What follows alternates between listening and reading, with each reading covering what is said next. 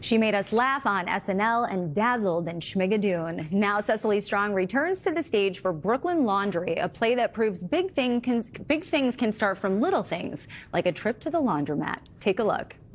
How much for the dry cleaning? $7.50. I'll put it against your tab. You want to have dinner? What? You want to get dinner? No. I don't know. I felt a pinch. A pinch? What do you mean? I don't know, like you pinched me. Well, I didn't. I'm not saying you did. A pinch? Yeah. And Cecily is with us now. Welcome. Thank you for having me. We just saw Fran, who the play follows from one life-altering thing to the next. Can you set the show up for us? Yes, it's a bit of a roller coaster. It starts off, Fran is 37 and she's sort of at a rut in her life and has done what she thought she should do and isn't quite fulfilled with her station in life, and walks into a laundromat one morning and in a grumpy mood and meets this man and follows her from there, and you meet her sisters, and it's sort of all of the challenges that life throws at you all at once, and finding your happiness within that.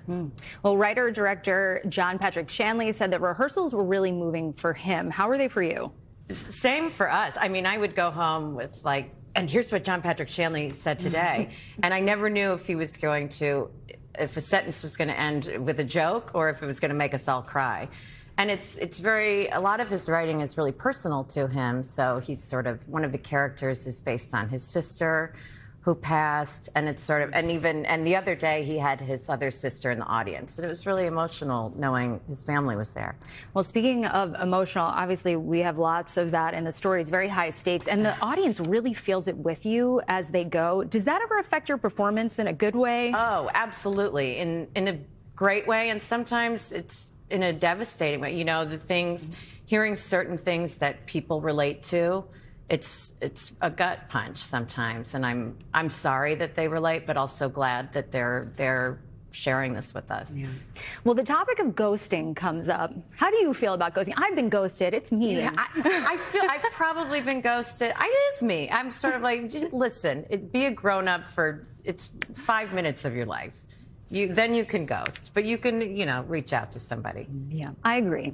Well, dropping off a bag of laundry changed your character's Fran's life. Has anything ever started out really small like that for you?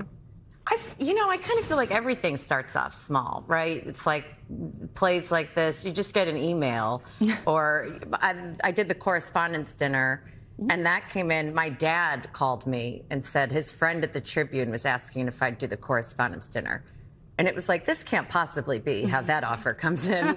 It can't be through my dad calling me driving in Chicago, but it did.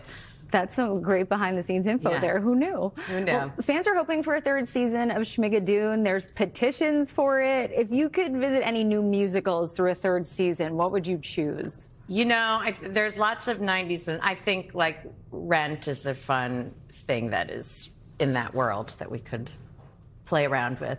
I know. That show is so fun. It needs to come. I got to go sign that petition. Well, thank you. Let's hope from your lips to God's ears. Let's hope so. Well, you played so many fan favorites and recurring characters on SNL. Do you have a personal favorite that you like to play? I was lucky. I had a lot of fun. I think Kathy Ann was like a guaranteed good time for me.